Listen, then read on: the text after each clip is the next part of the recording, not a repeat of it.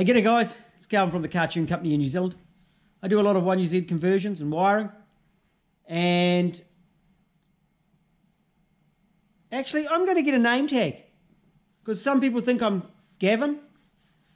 It's Calvin. Not that it really bothers me, to tell you the truth.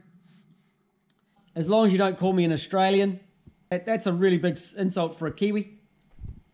Anyway, we're doing a wiring loom for a man in Australia, and it happens to be with a link. And I've been doing a bit of a series on this loom. It's going to feature in quite a few. I wanted to do some setup videos. And in future, I want to do a little bit more on the wiring and setup. I'll kind of go over this again. But in this one, I want to do a injector test. So I'm set up most of the other ones. We've done little videos on each one. And breaking it down to the real simple stuff. So we're going to do an injector test. This one has a G4 Extreme on it. It's pretty much the same principle as the G4 Plus. And it's really simple to do an injector test. I've already done the spark test because you don't want to do that after. So don't do an injector test and then start firing sparks into the cylinder because there's fuel in there. It goes bang, burns leg hairs off. I was unharmed, but it's a valuable lesson that you guys don't have to repeat because I've already done it. So looking at the loom, at the moment I don't have the injectors plugged in. You can do it if you wanted to plug them in and have a stethoscope. I'm not going to. I'm going to do it slightly different. I want to identify that I've got my injectors all wired up in the correct order, which is the cylinder order. I've already multimetered it. I wouldn't normally bother because I know I've got it right, but it never hurts to check, and I wouldn't be able to make a video if I wasn't checking it. Here I am in the software. I'm actually already connected to the ECU. To connect in, you go up here.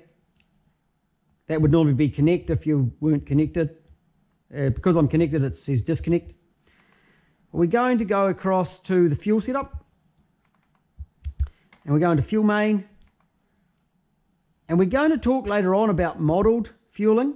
This one doesn't have that as an option, but we'll talk about that in the next, when I'm run a G4 Plus. So it's on sequential.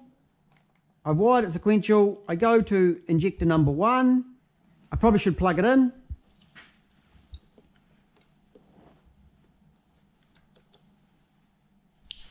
So it is now plugged in. I push OK.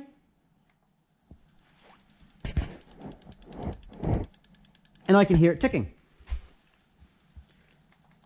I then turn that off.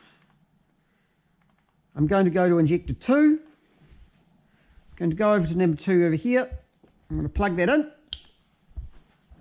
Because we know number 1 works, so we push OK. And again, I can hear an injector ticking.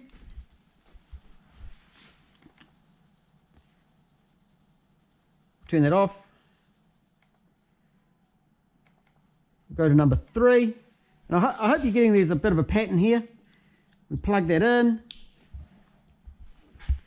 Push OK. That one sounds quite different, doesn't it? These are just second-hand injectors. We're going to turn that off. Funny enough, we're going to go to number 4.